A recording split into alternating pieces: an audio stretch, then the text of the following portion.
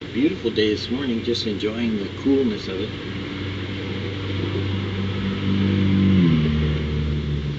You know, you'll probably find in your life, if you haven't already, and I'm sure you have, that there's going to be people that disagree with you. That there's going to be people that don't see it your way. That there are people that think they're right. The people that you may think you're right. That you may think I'm right. But in all of these things, I pray that you hear no evil, see no evil, and speak no evil. Because you see, there is the capability, and this is where people get and don't understand the reality of God personally, is that a person may not have or have learned what you have learned to this day. They may be perfectly designed today for where they're at with what they're doing, so they may never, or they may understand what they know to understand for what they're doing in the body of Christ as God has chosen to make them, I don't know, a coffee cup, or a water cup. So, to be honest, if I was a coffee cup, I would want coffee in it. If I was a water cup, I'd want water cup in it. So, you don't want to worry sometimes about how someone may not completely agree with you on everything there is in Scripture, because there's a lot in Scripture. Or that someone comes to the same conclusion you do, because they probably won't. But God can have both perspectives accurate, even though the two people may be looking at the Scriptures the same way, and still come up with completely opposite directions or even instructions for themselves, as God is choosing to use it in a way that fits for them that day. Now, it isn't to say that some doctrine or something that completely conflicts with Scripture is true, because no, it's not. God doesn't literally come right out and say, hey, you know what? Junk what Jesus said, just go with what Moses said. Jesus gave Moses the law, so let's be real. I'd go with the one that, is in greater effect and causes the results that would be accomplishing the purpose that God designed, which would be Jesus. So there is a certain amount of truth to the idea that God doesn't conflict with the Scripture, but there's also a truth to God makes the Scripture fit where you're at as you're examining it and how it fits for you today as you are being directed by Him.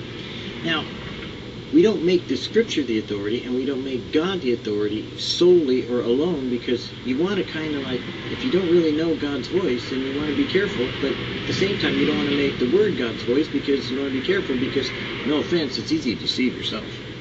And quite frankly, often people do.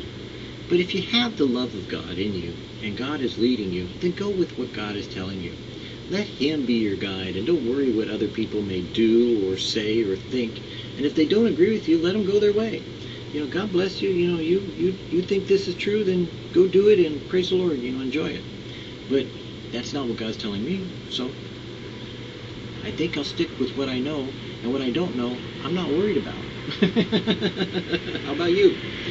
So today, let's figure out what God is speaking to us in a simple way, because it may not be the same conclusion you come up with me, or I may not come up with you, but for me, I can come up with the conclusion that God shows me, and for you, you can come up with the conclusion that God shows you. The true Christian, from Tozer, the true Christian is a saint in embryo. The appearing of our Savior Jesus Christ, who hath abolished death, has brought life and immortality to light through the gospel. 2 Timothy 1:10. Christianity, being in full accord with all the facts of existence, takes into the account the acknowledged moral imbalance in human life. And the remedy it offers is not a new philosophy, but a new life. The ideal to which the Christian aspires is not to walk in the perfect way, but to be transformed by the renewing of his mind and conformed into the likeness of Jesus. Think about that. It's not to walk perfectly. The true Christian is a saint in embryo. It is a baby in process. The heavenly genes are in him, And the Holy Spirit is working to bring him on into a spiritual development that accords with the nature of the Heavenly Father, from which he received the deposit of divine life. In other words, God began in you and impregnated you with his Holy Spirit, that in you there is a baby spirit growing, and after full gestation begins to become a process of living in you as you become that embryonic life that has become from gestation into birth, into a baby spirit, into a growing child of God, into a mature man of God, into a mature man and woman of God.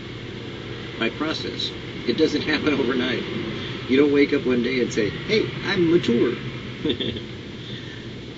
The work of the Holy Spirit in the human heart is not an unconscious or automatic thing. Yet he is in here, in this mortal body, subject to weakness and temptation, and his warfare with the flesh sometimes leads him to do extreme things to you, that he may accomplish through you the purposes he designs for you, that in your flesh it may cause frustration and consternation, but in your spirit it is that which wars against the nature of your body, to be not wanting to yield to the things that you know the God's Spirit is telling you and teaching you and instructing you to do. The work of the Holy Spirit in the human heart is not an unconscious or automatic thing. Human will and intelligence must yield to and cooperate with the benign intentions of God. I think it is here that we go astray.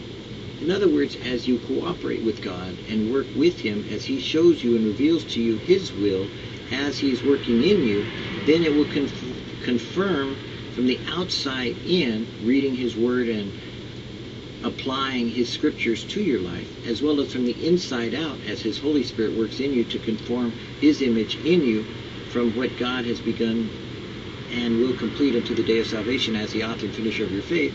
Then in both things there is participation in between of you working from the outside in and him working from the inside out to work out your salvation with fear and trembling, that you might become complete in the participation with God in the process of salvation that is accomplished for you in the redemption of the Son, that he is completed on the cross as he has worked out his sanctification through you unto the day that he presents you faultless before the Father with exceeding joy, that you are perfect and faultless in that day. Got it? I didn't think so. Either way, we try to make ourselves holy and fail miserably, as we certainly must. Or we seek to achieve a state of spiritual passivity and wait for God to perfect our natures in holiness, as one might wait for a robin egg or a hatch or a rose to burst into bloom. The New Testament knows nothing of the working of the Spirit in us apart from our own moral responses. Watchfulness, prayer, self-discipline, and acquiescence in the purposes of God are indispensable to any real progress in holiness. In other words, just do what he tells you to do, and as you do, he will do it. In you, on you, through you, with you, to others, by others, and he'll make it all work together for good. Praise the Lord. Wasn't that simple? I would say the simplicity is just do it. Today, find out what he would have you to do, and then just do as he tells you to.